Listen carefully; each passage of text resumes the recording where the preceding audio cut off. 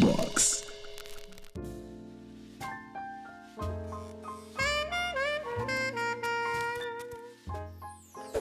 Hi there. Welcome once again to Late Night Sex Talk with me, Dr. X.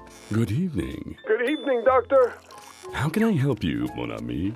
Well, you see, what it is that I'm into men. Well, you know, homosexuality doesn't have to be a problem unless you happen to live in Tehran, or in Mexico, or in a small town, or unless you want to be a top-class professional athlete, or a dad, or... Listen, you don't understand. I'm into men, but I'm not a man. I'm a grizzly bear, and I'm having a really hard time coming to terms with all this. Yeah, well now, it's great when human beings and animals can get along. But here's the thing, you should never ever allow it to go too far. Throughout history, we find evidence of intimate relationships between humans and animals, particularly in rural areas.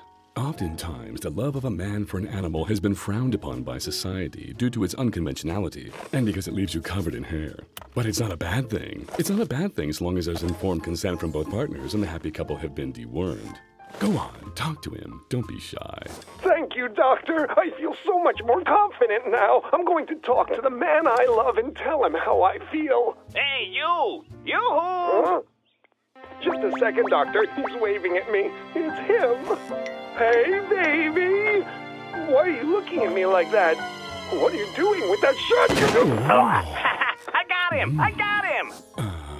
We appear to have lost the connection. And I guess we've also lost a bear. Oh well, enjoy the sex.